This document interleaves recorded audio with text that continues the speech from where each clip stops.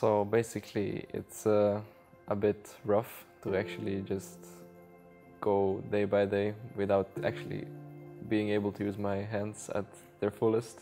It's like sometimes even hard to eat because like I have to hold my cutlery and I can't hold chopsticks at all now, so I can't eat any. Like pho, we went to pho last time and I couldn't really eat it. And then yeah, just not being able to play solo queue, which I used to do all the time. I had like usually so many games per day and now I have like 0. So that, yeah, that sucks.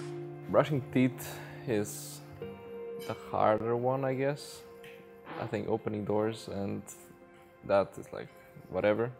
I think another thing is maybe I can't go gym that much because yeah, I can only like run at the gym. Yeah, also I can't really use my phone too much and I can't like spend too much time on it, but I can like press a few things if I don't use my thumb, so I have to do it like this, and yeah, then it kind of works.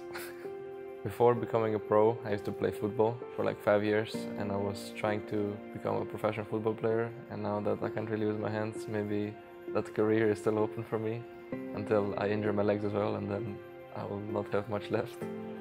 But yeah, at least now I can work on my legs and yeah, do not skip leg day.